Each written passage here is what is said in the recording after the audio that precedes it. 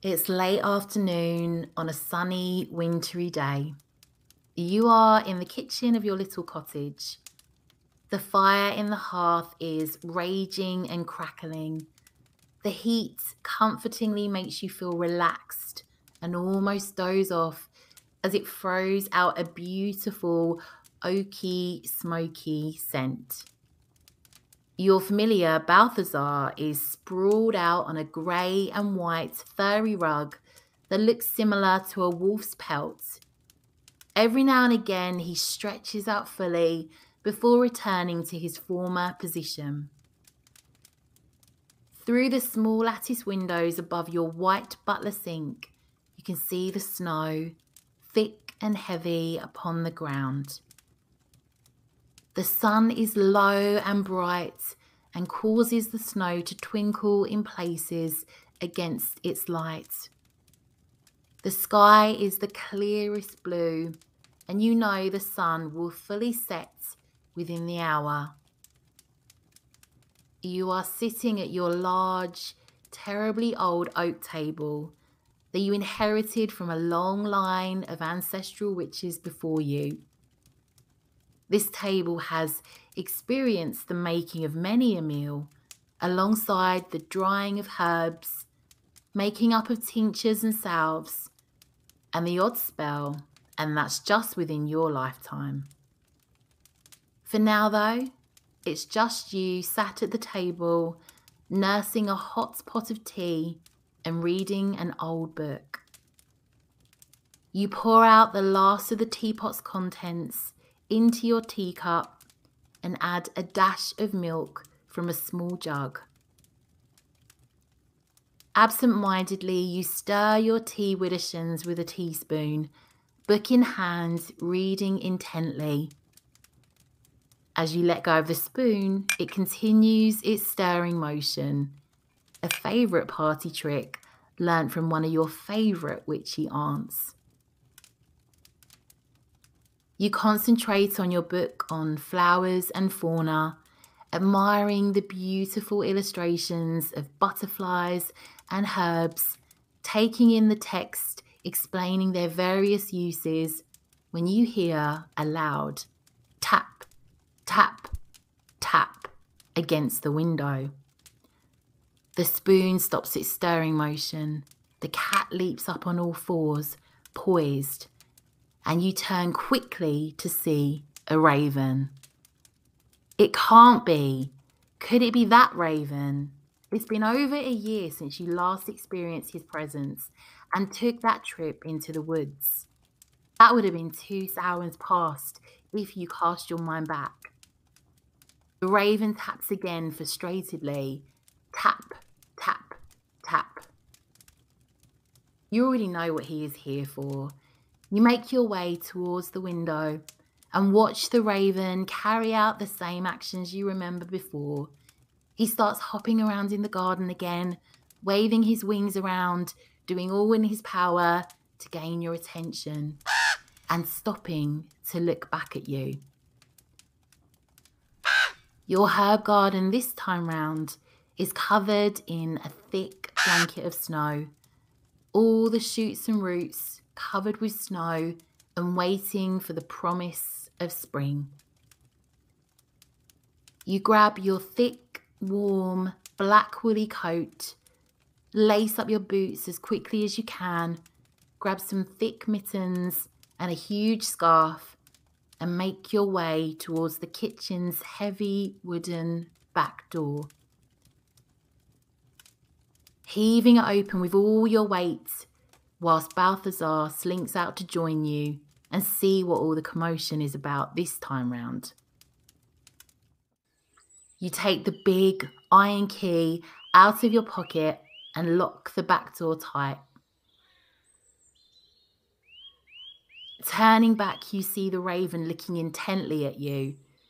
If you didn't know better, you might think he was asking you what took you so long, and this makes you smile. You raise your eyebrows at him, curiously waiting for his next move. He responds firstly by promptly cawing at you and then hopping off down the garden towards the white picket fence gate leading the way. You crunch through the snow, laying fresh tracks down, and push the gate open, which proves tricky with all that snow. You follow the raven as he makes his way towards the forest. The trees are particularly bare now. The sun is getting lower. Balthazar trots alongside your feet, and every now and again, the raven stops to look back at you to make sure you are coming, and he continues on his journey. You enter the forest. The trees are dense, and the sun's shining brightly through the branches. You can smell wood fires again, but the scent seems to be carried on the cold air from ahead of you, not from back towards the cottage. Out of the corner of your eye, you catch sight of the odd animal. Squirrels manically scarpering up trees, not used to people walking these paths. The sound of bird song above you is enchanting. Still following the raven, you spy up ahead a clearing. It's still far off in the distance. However, you can make out movement and an orangey, red, flickering fire burning bright. Balthazar's tiring of the journey now, and you watch him turn to you before disappearing off into the forest, making his way back to the cottage, his domain. You're hesitant to follow now. Unsure of the movement ahead, you start to slow down, trying to make out what you can see in the distance. The raven stops, hops towards you, and does his mad, flapping wing dance once again, cawing even louder. You opt to continue. After all, he led you to no harm last time. The sun is still shining for a good 40 minutes or so. You still have time to reach home before the cloak of darkness fully descends.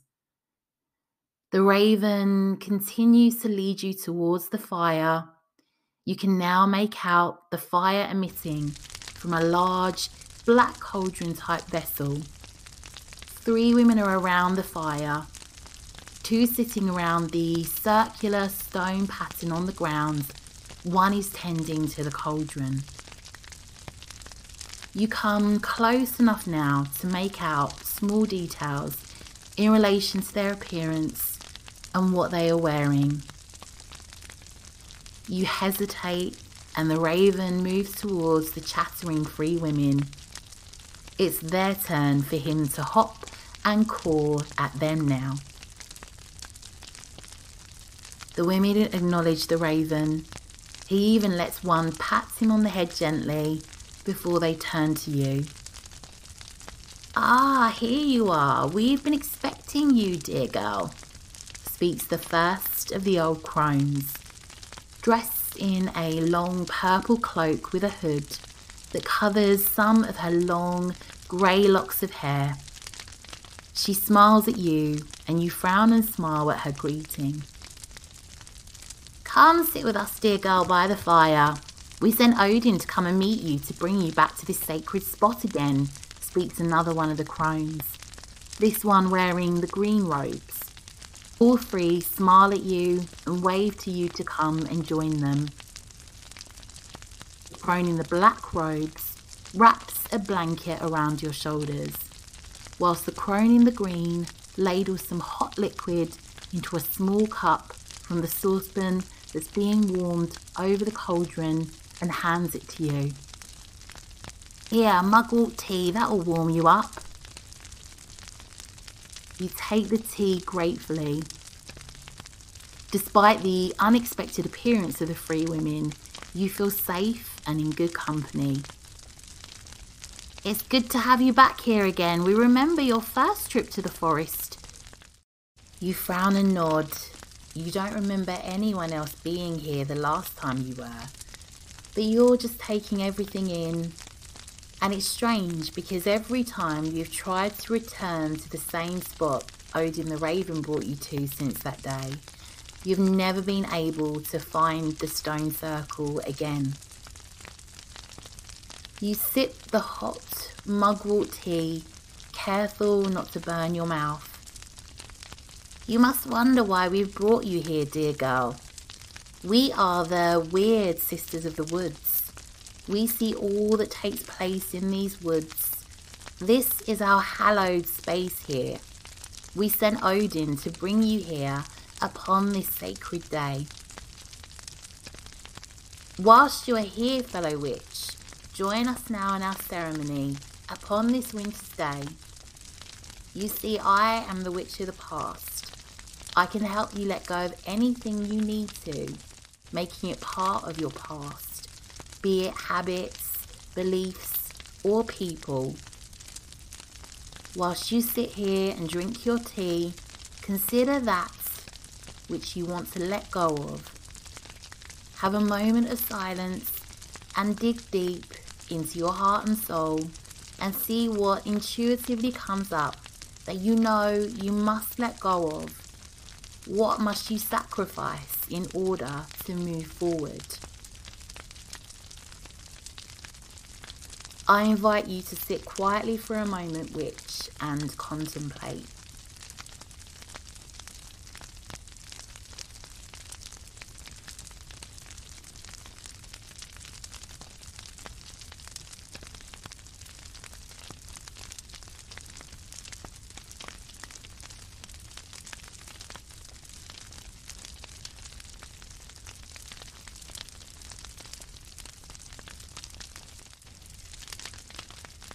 You open your eyes and the crone of the past asks, "Ready?" To which you nod. She hands you a leaf and an ink pen. Write on this leaf for me exactly what you wish to remove. Focus on what you are letting go of. Understand that sometimes sacrifice can feel messy, uncertain, and sad at first, but our higher self always knows what the right path for us is. As you write on the leaf, the writing begins to glow shiny black. When you are done, the crone guides you over to the cauldron and you throw the leaf with its writing into the cauldron. The crone in the green robes puts her arm around your shoulders and guides you to take a seat once more. I am the witch of the present.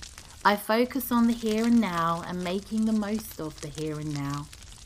I can help you understand what it is you want to do in your daily life, be it small rituals, experiences, anything that can make your day-to-day life more magic. Whilst you sip on your tea, take a minute to close your eyes and ask yourself if you are living life how you would like to daily. What or whom would you like to connect with? What do you love doing that perhaps you could do more of? What do you need to do more of that you aren't? Sit with me here, witch, and contemplate for a moment. I invite you to sit and contemplate your present situation. What do you love doing that you could do more of? What do you feel you need to do more of for perhaps your own well-being or happiness?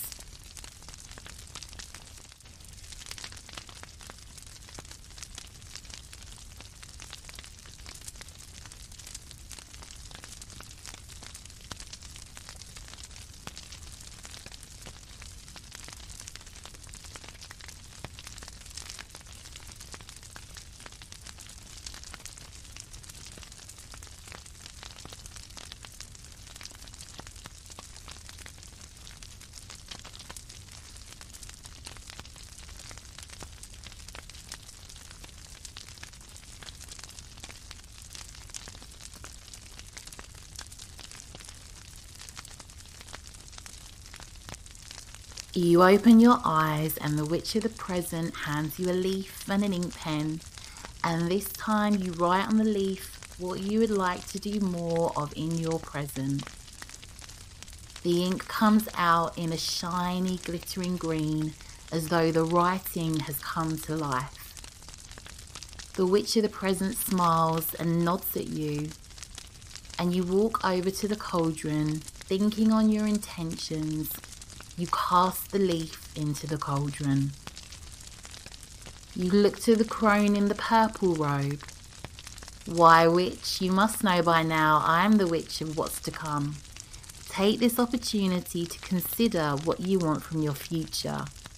Think beyond your wildest dreams. Don't play it safe. After all, you have the influence of us sisters here to help these intentions come to fruition, along with your own power, dear one. Close your eyes and think clearly on what you truly want. I invite you now to spend a few moments contemplating exactly what you would like for the forthcoming future, what seeds you would like to plant.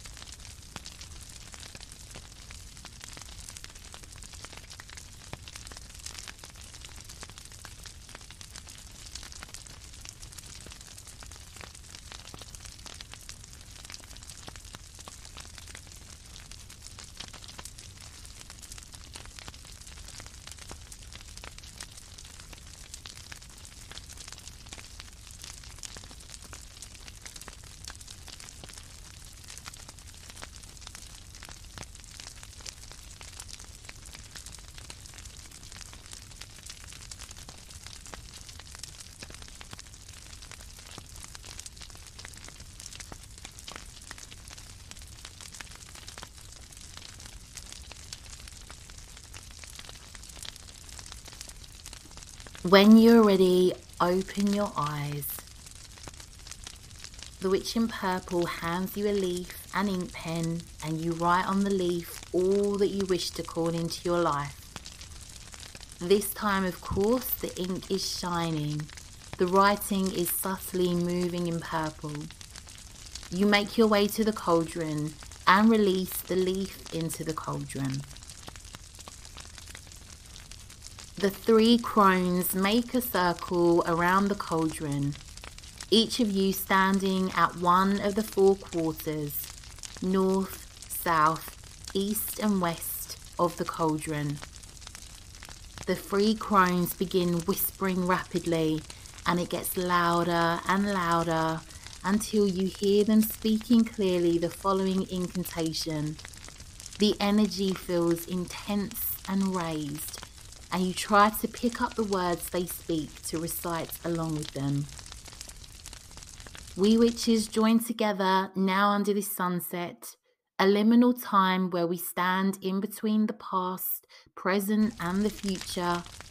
We join here now to observe both the death of the old that no longer serves us, the reignition and nurturing of all that we hold sacred to us, and we welcome the mystery of all that we wish for, and so it is, so might it be. You speak this incantation 3 times together with the witches, eyes closed, casting your mind upon all you wrote upon the leaves. Once the words are spoken, the 3 crones begin to chuckle and laugh heartily. Cold red cheeks smiling, the Witch in Purple pours out more mugwort tea. You notice how dark it's starting to become, and you feel slightly concerned about making your way through the woods alone. The Witch in Purple takes a small lantern from the ground that sat aside the cauldron. The Witch in Green brings over a stick she has located and proceeds to hand it to the Witch in Purple. They light the candle within the lantern and hand it to you via the handle. For you, dear girl, don't worry, Odin will make sure you get back safely. It's time for you to make your way back home. I'm certain our paths will cross again. You thank them. Smiling, you feel very grateful and strangely connected to these three women. So much so you feel sad to leave, but next thing, Odin's there cawing, the crone in green patting him on the head, and she utters some words quietly to him you cannot make out. Odin hops ahead of you, cawing at you profusely. You giggle and the witches smile. You wave them one final goodbye, and by the flickering light of the lantern and Odin guiding the way, you turn to make your way through the woods. The light of the fire and the chatter of the witches behind you begins to diminish the further you trek through the woods. Odin does his job impeccably, ensuring you safely make your way out of the woods, crunching through the snow until you find yourself at the wood's periphery. Looking out across the land, you spot your cottage with smoke billowing out the chimney from the warm hearth that's waiting for you. You thank Odin, and you could swear he nodded his head at you before he takes flight, cawing as he goes. By the light of the lantern, you make your way back through the thick carpet of snow towards your picket fence, walking along the hidden path of your herb garden covered in snow. The kitchen is illuminated through the window by the hearth still burning bright. You take the big iron key out of your pocket as Balthazar meows and takes his way out of the shadows, weaving around your ankles as you turn the big iron key to unlock the huge, heavy oak door. You and Balthazar make your way into the warm kitchen.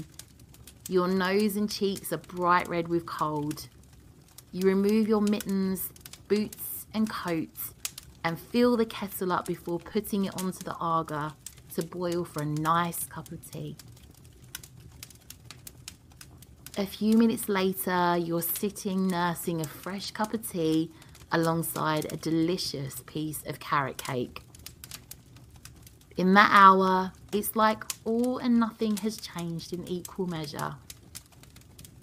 Balthazar is stretched out on the grey and white rug in front of the fire whilst you sip hot tea and read your book. Nevertheless, this is another day you'll never forget. And who's to say when Odin will come tapping at the window again, asking you to join him on another adventure in the woods.